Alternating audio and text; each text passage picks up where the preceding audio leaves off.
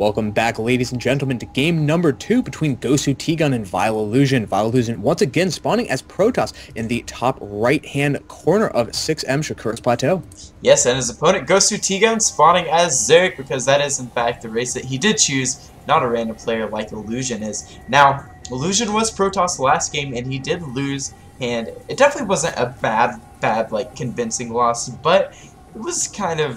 it was almost one-sided, I would say. I mean, T-Gun really played really excellently there, and Illusion unfortunately just lost too much to those mutas. So hopefully he'll be able to hold on in this game. And as Yaki is saying in the chat, I forgot to mention, Illusion is actually not a part of Vile anymore. Vile did get absorbed by Quantic, so it's now Quantic Illusion, which is totally the best name in StarCraft 2.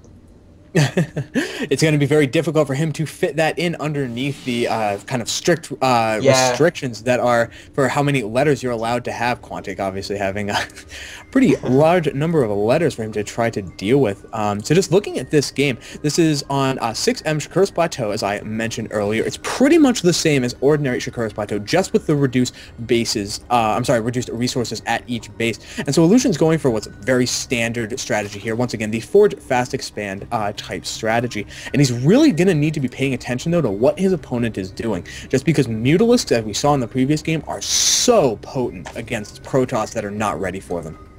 Indeed, so we do see T-Gun coming down here to his natural, wants to go ahead and expand, not too worried, about any kind of 2-gate pressure or anything that Illusion could possibly go for. Obviously, he scouted the Forge, and in fact, Illusion will be expanding at the same time, unless he's just trying to completely trick his opponent.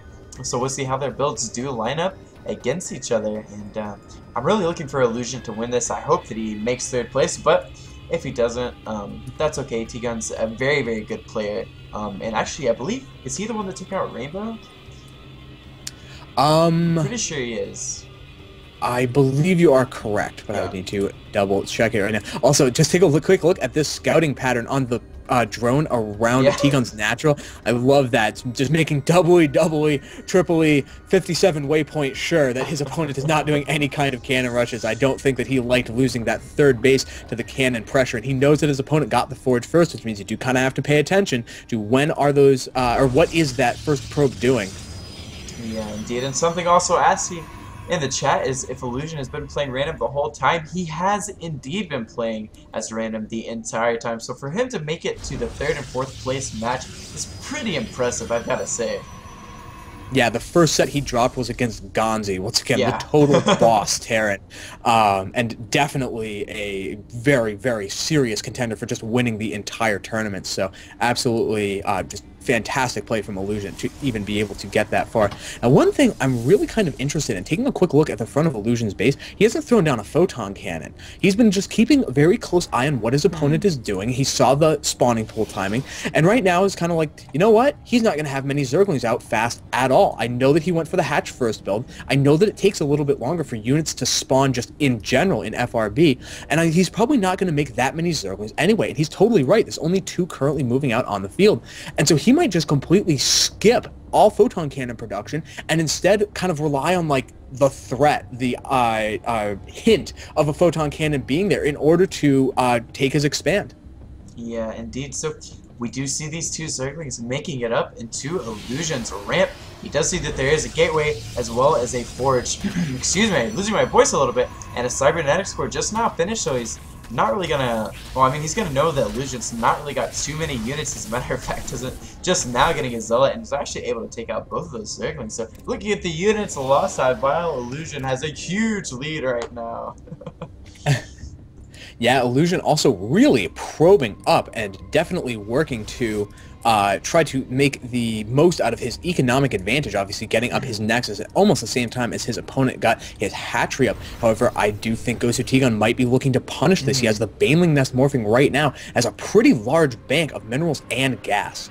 Yeah, GoSuTgun realizing the Illusion got his Cybernetics score kind of a little bit late, and now Illusion's sitting at only 1 gateway. Ooh, that's never a good place for a Protoss player, and he's going to definitely need some more weapons to handle all of these Zerglings. Of course, there's a Baneling that's completed, and make that 8 Banelings being morphed in right now, along with the support of some Zerglings. It is going to be almost impossible for Illusion to hold this. Oh no, he morphed in a second, or warped in a second Zealot. He did not immediately go for Oh. the Sentry, and I really feel like that might be a game-losing mistake right here. Obviously, saving up your gas for later can be really nice, but not when you desperately need a force field of some kind. All of these Zerglings streaming into the base. The Banelings did waste themselves against the pylons. That's a little bit of a win, and right now we see Illusion just trying to wall off, but he loses the pylon, and so does the cannon goes unpowered. Yeah, losing that pylon was super unfortunate. Now, he had some really good micro there, I've got to say, using the chokes from his building twice with his Zealots. He was able to absorb actually a lot of Banes and Zerglings, but it does look like our Zerg player T-Gun is going to manage to get into Illusion's base. Illusion, once again, desperately trying to wall off with as many structures as he can, taking out one pylon right there, and oh no, T-Gun makes it into the main base of Illusion. These probes are super vulnerable right now, and even more explosions going off right there. Super bad, and there we see a pylon finally going down that will unpower every single one of these buildings. Illusion is forced to pull back his probes, and they are gonna get surrounded by these Zerglings. Fortunately, they're micro to the mineral patches. Illusion is holding on for dear life. Unfortunately, he just doesn't have the supply. He has 6 gates available right now, and the money to make just a ton of sentries, which could probably hold off this attack. He just doesn't have enough supply to be able to do it right now. 5 more sentries morphing in. So he might be able to make a last desperate hold at the top of his ramp. He's trying to get some kind of wall in going, and is chasing these Zerglings away from his main, but if he loses that main nexus, it's just going to be so hard for him to recover. Ooh, and keeps those Banelings off the sentries for now. So unfortunately that he did, so unfortunate that he did not have those sentries earlier. And as we can see here, the pylon that was powering all 6 of these gateways did get taken out. And T-Gun, with an excellent timing, very smart play against Illusion, does force Illusion to GG for now. Such an unfortunate way to lose the 3rd place match. Yeah. That entire game was a game of inches. He just barely didn't make the wall. He just barely didn't get the sentries out in time in order to save that main nexus. Like, over and over again, if he'd been just a second faster, his opponent had been just a second slower, he would have been totally fine and able to recover, but this is unfortunately not quite able to do it. Yeah, so unfortunate. Alright, guys, well, is there anything left on the schedule? Because I don't actually have it pulled up, or we're going to go straight into the finals. This is moving into the grand finals. Everybody stay tuned. It's going to be, as we can see from Vibe taking the victory right there, Gosu Vibe against Complexity Gonzi. Best of 5. Yeah, I'm so excited. This is going to be so good. And yeah, we're going to go ahead and switch over to the waiting screen. Oh, actually, wait, real quick, before we switch over.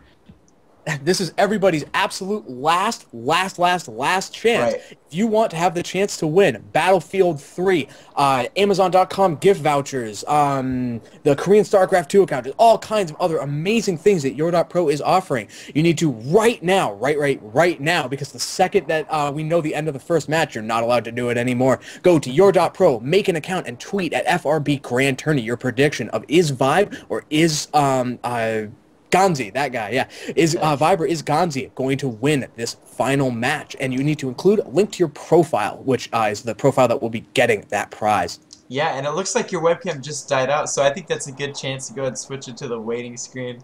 Alrighty. Yeah, so guys, we will be right back. Just going to take a really quick break, and we'll go into the grand finals of the FRB Grand Tournament, so don't go anywhere.